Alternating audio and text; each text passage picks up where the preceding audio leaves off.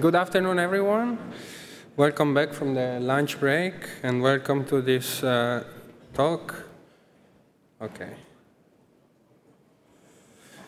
Welcome to this talk, which is about misconfigurations in Helm Charts and how far are we from automated detection and mitigation.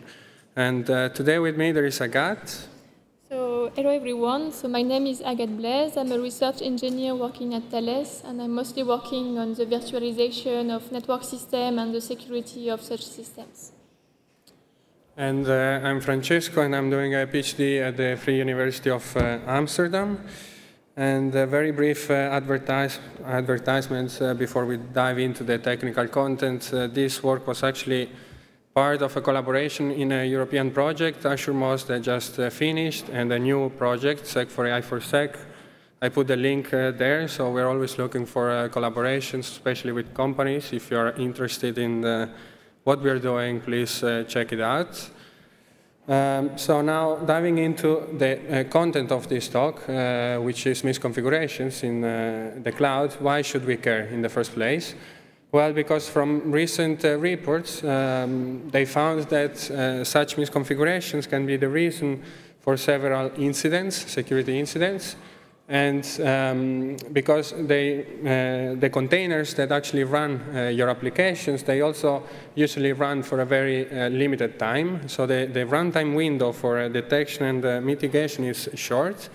And so at the beginning, we started this work saying, OK, because we have this very limited time window at runtime, let's see how much we can improve before reaching runtime, so at static time. And also, the other reasons were because there are a lot of tools that can analyze configuration files, Helm Charts as well. However, there are some inconsistencies between the output of such tools. And also, there is no indication about whether a configuration might break the functionality of your application or not. And because misconfigurations can cause bad things, so to say, there are some frameworks available that give a list of best practices and security recommendations that you should follow with your configurations. For example, the CIS benchmark, or the NSA and CISA hardening guides, and they, for example, suggest that you should not run your container as root, minimize the capabilities, the Linux capability you assign, and so on. And looking at an example, on the left of the slide, you can see a snippet of a YAML file that can be used to deploy a deployment resource on a cluster. And as you can see, there are some misconfigurations that tools are able to detect. For example, there are no resource constraints for this deployment, which is also running as root. It's not using a read-only file system, and it can allow to escalate. It can gain more privileges than the ones it started with. So using tools, you can actually detect these issues and eventually fix them. And some of them are quite easy to fix. For example, it's a matter of flipping from false to true, or the other way around. Other, they require you to actually write a new piece of configuration. For example, they require you to add some limits and requests for your memory and CPU of your application. And so you can define, for example, memory equal to 64 megabytes. Which seems reasonable. However, whenever you are asked to add a new piece into the configuration, you can also make a lot of what-if questions. For example, what if we define memory equal Alice, or what if we define memory equal 0? Will this new configuration be still accepted by a tool, or will still be able to deploy it on the cluster? So this was our starting point for this work. And then we selected several open source tools available out there, 7 of them. Most of them are part of the CNCF. And as you can see, they all have a different number of policies available by default. So the numbers are only default policies that can be applied on configuration files or Helm charts. And to evaluate these 7 tools on Helm Charts, in this case, we built an automatic pipeline. A pipeline has 6 steps, you can see. It's freely available, so you can scan the code. You can also follow the link. I will show a brief demo of the pipeline to check it out and also to try it. And I will explain briefly the steps. So there is a step 0, is mapping the policies of the tools. I have a slide later for this. So regarding the pipeline, the first step, it takes as input a configuration file. It can be a Helm chart, but also a YAML file that you manually have written. And it runs a tool to find what misconfigurations there are in this file. At the second step, we automatically fix all these misconfigurations. The third step is just a debug step to make sure that actually the fixing was done correctly. So the output of the first tool will be 0, no remaining misconfigurations. Step 4, we generate a functionality profile. Agathe will explain this later more into detail, but basically we generate a list of the functionalities needed by your application. Step 5, we add back these functionalities that could have been removed during the fixing. So it's an update of the configuration file. And finally, we run another tool to find the remaining misconfigurations. So I will show briefly what the pipeline looks like in practice. I hope you can read it. Yes. So we implemented as GitHub Actions. So this is our GitHub repository. As you can see, there is all the list of folders. Every folder is a Helm chart. However, we could also take as input a YAML file, which is not generated from a chart. And then we defined the pipeline as actions. So we can move to the actions tab, and we can run a new workflow that will allow us to actually scan the file with 2 tools and see what misconfigurations there are. And to do this, we can specify the file. In this case, we use the MySQL chart, the first tool, and then we can specify another tool, for example, Kix. And then we click Run Workflow. We upload the page. Yes, and now it is here running. You can also configure this to be automatically executed. So this workflow to be automatically executed whenever there is an update in your configuration, so to avoid this manual interaction. And without waiting for it to complete, we can look at the previous workflow we ran with the same output. And here you can see the same steps that were back in the slides. And zooming in, there is the first step 1, running checkoff in this case, fixing the chart, running checkoff again as a debug, adding the functionalities needed, and finally running Kix. We can further inspect the output. And for example, for the MySQL application, MySQL chart, checkoff found 21 misconfigurations. For example, the default namespace is being used, which is a very well-known bad practice. So you get a sort of output like this, which of course you can also save locally and further inspect it. There is step 2. Again, we fix all these misconfigurations, so in this case 21. And then we run checkoff again, just as a control, and we can check that. So now checkoff run, and here you can see there are no more misconfigurations.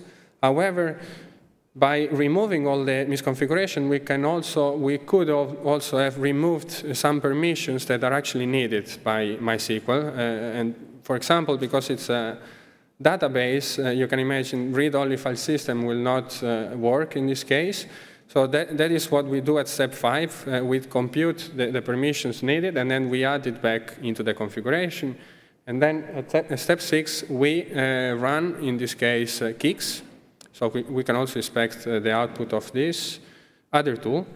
And Kix actually finds more additional misconfigurations, for example, request storage, and also the read-only. which, however, we cannot remove because it's actually needed by the container. So switching back to the presentation. Okay, so step 0, I was mentioning at the beginning, this happened before we built the pipeline, and it was needed because all such tools have different policy types and definitions. So we needed a standardization of over the all policies from the different tools.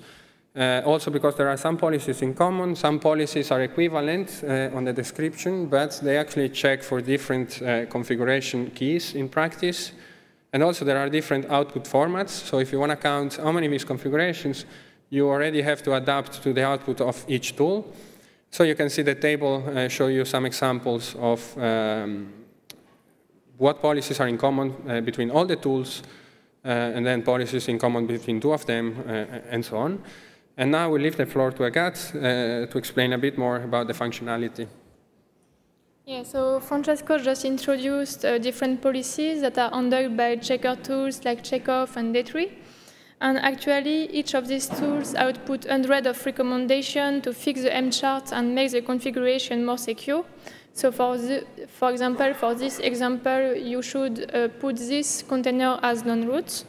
But however, we notice that every tool will have a different output formats, and therefore this output must be manually parsed by administrators.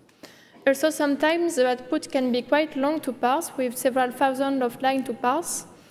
And another example is when we will remove a functionality, it may break functionality.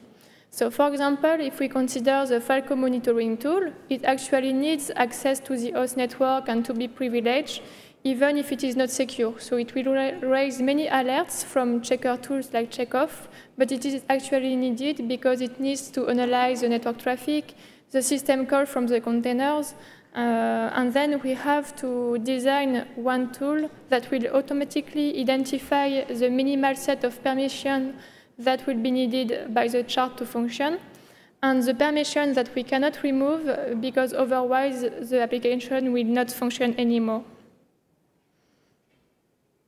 So I will now show you the tool that we developed. It's named the Functionality Oracle, and it enables to find the minimal set of functionalities that are needed by the application to function, following the principle of least privilege. So as a first step, I will choose one Helm chart. It could be also Kubernetes manifest or a JSON file, YAML file that you design with your application. And you will run it in its default configuration, so with the permission granted by default as defined in the Helm charts. And you will have what we call the ground truth container because it contains the given permission allowed. And in parallel, you will consider a list of permissions. So this permission will be outputted and will be recommended by checker tools. For example, you can see there is one recommendation to set the user as non-root, also to remove this given Linux capability or to disallow the privilege escalation. So the second step is to update and run the pod configuration without one given permission. For example, I will set the user running as non-root. So this is step 2. During step 3, I will recover some indicators linked to the ground truth containers and the test containers. So first of all, I will collect and clean the stream of logs related to the ground truth container, so with the given permission, and from the test container, so without the given permission. So I will collect and clean this stream of logs. And for the test container, I will also recover the status from the pods, the containers, and the probes. So this is step 3. And as a final step, I will test the functionality of the pod without the given permission. So this is step 4. I have 3 functionality test cases. I have first TC1. So TC1 is to check that container can start without any errors. Then if TC1 is OK, I will check TC2. So during TC2, I will look to the liveness and readiness probes of the pod and check that everything is OK. And finally, during step TC3, I will compare semantically the logs from the ground truth containers and from the test container and verify that the application behaves the same way, and therefore if these three TC1, TC2, and TC3 test cases are OK, I will deduce that the permission was not needed at the end. If one of these test cases is failing, I will flag the permission as needed, and I cannot remove it as recommended by checker tools. So I will repeat this process for each permission and input in the chart. And finally, I will output what we call the functionality profile that you can see on the right. So it's a JSON document where for each permission, I will say this permission can be removed and it will make the configuration more secure, but this one I need it for the application to function.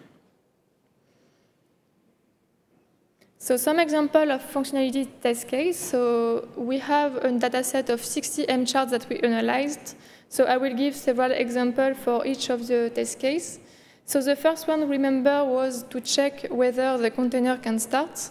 So in a Kubernetes manifest or in a Helm chart, most of the time we define a startup command along the container configuration.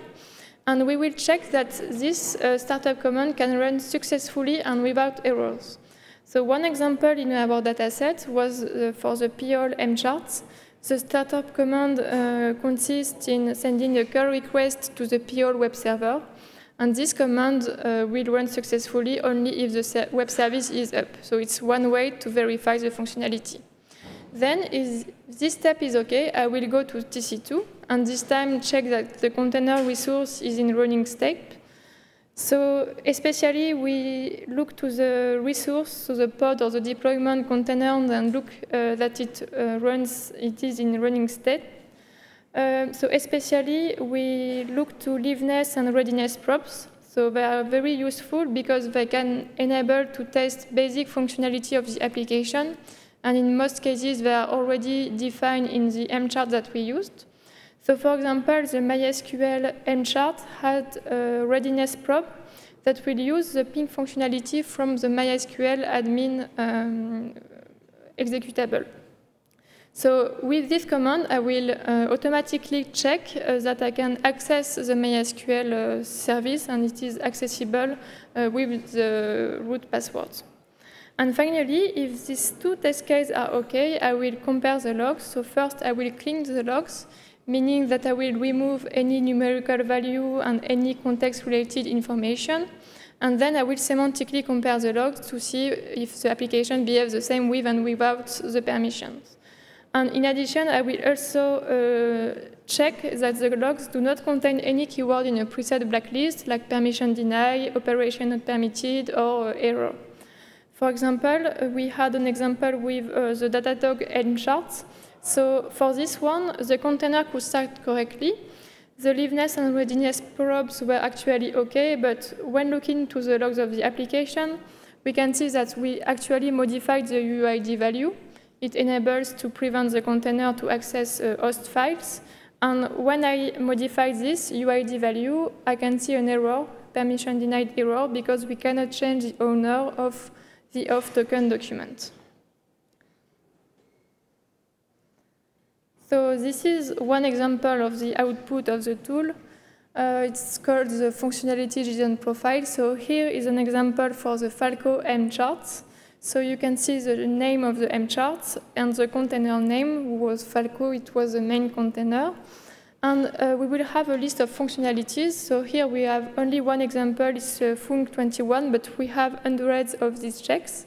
And for example, here we check that the container should not be privileged. It's recommended by most checkers. But we can see the value is set to false because the checker, so our tool, the functionality oracle, flags the permission as required. Otherwise, the container won't start. So we can see that TC1 actually failed. So I will now show some findings on the dataset of the 60 Helm charts that we used.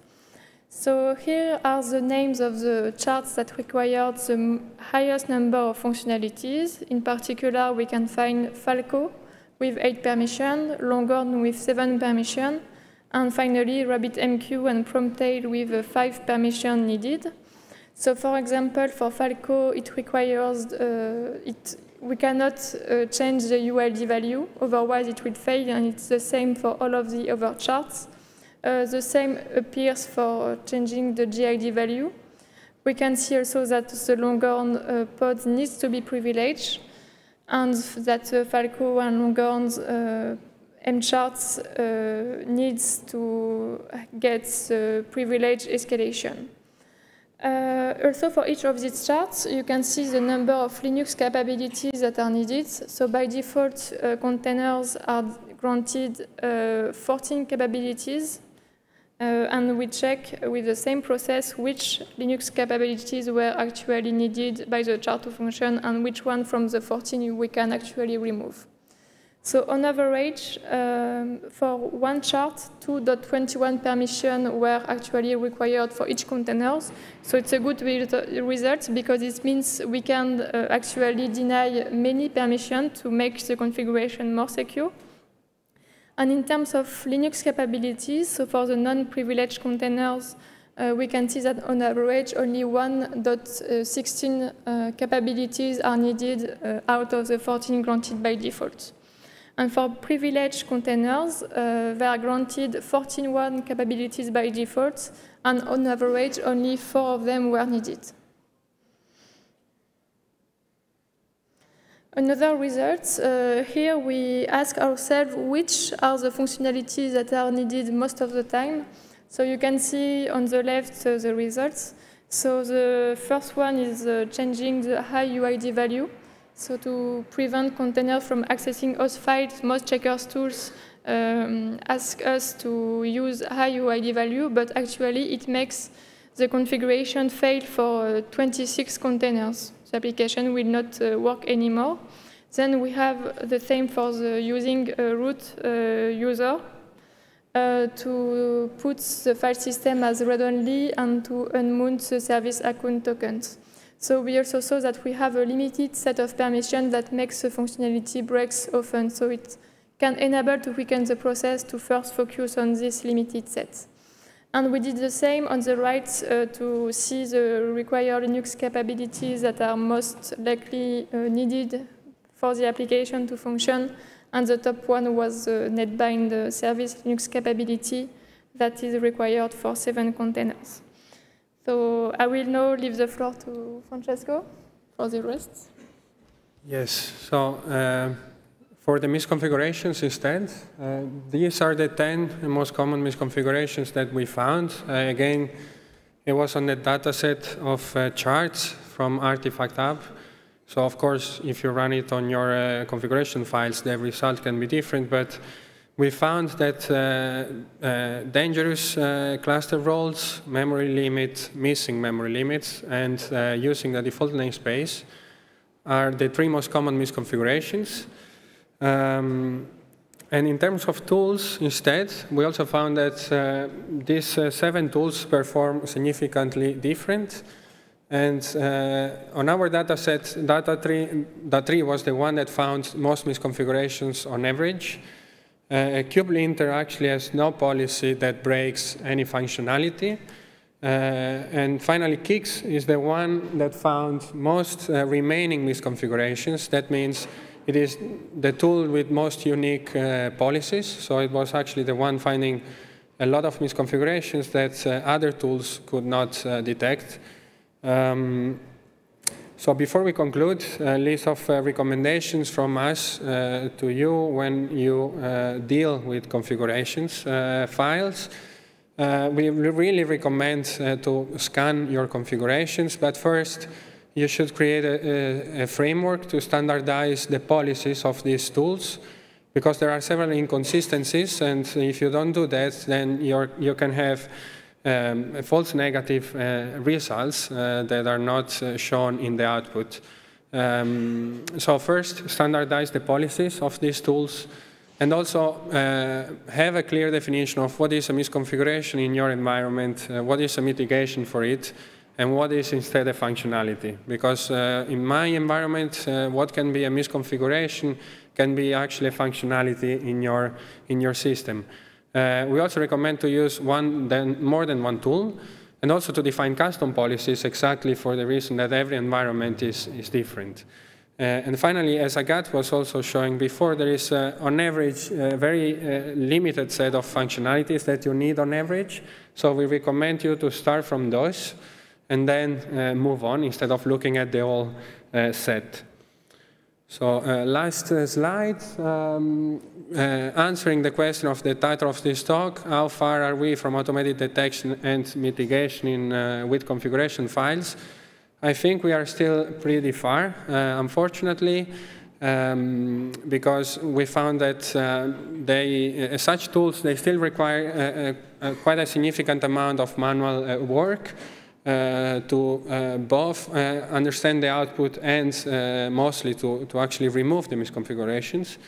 And then we also found inconsistencies in terms of a configuration that satisfy one tool but do not satisfy another tool.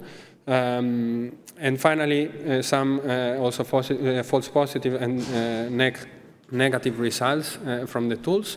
So there is a long way ahead, but I think I'm optimistic.